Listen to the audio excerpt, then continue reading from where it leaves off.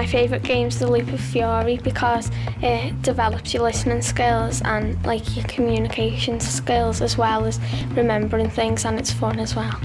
On your desk there are little glass jars, right? And in your little glass jars there are little pieces of paper. Could you lift them out and pass them around so everybody's got at least one? Pass them around and everybody should have one. One table's got one less because I couldn't think of another question, but life goes on. Right, now everyone's got a little piece of paper. Now somebody's got number one. Right, so Luke's got number one. Now what happens is Luke reads out his question. Then somebody else in here has the answer to that question on their little card. Then you'd say your question and we go on and on and on and on and on. So listen out for your question and then it goes all the way back to Luke and then we stop the clock. So we'll try it now and we'll try it at the end and see if we can do it quicker at the end. That make sense? Yes?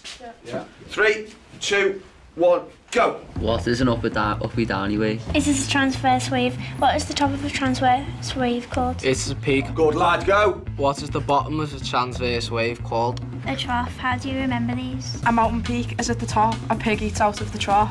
What is the distance from peak to peak called? It is a wavelength. Where else can you measure the wavelength? From trough to trough. If you've got like a class of say 25 and you give them 2 questions each, there's 50 questions on everything you've done in the topic.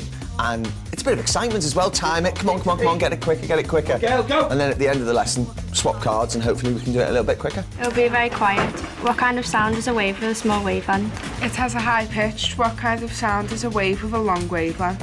It will be long. Yes! 3:03. Goodness me, 3 seconds. I was getting a bit hairy in the end there with 3 seconds. Right, pop them back in the jars, please.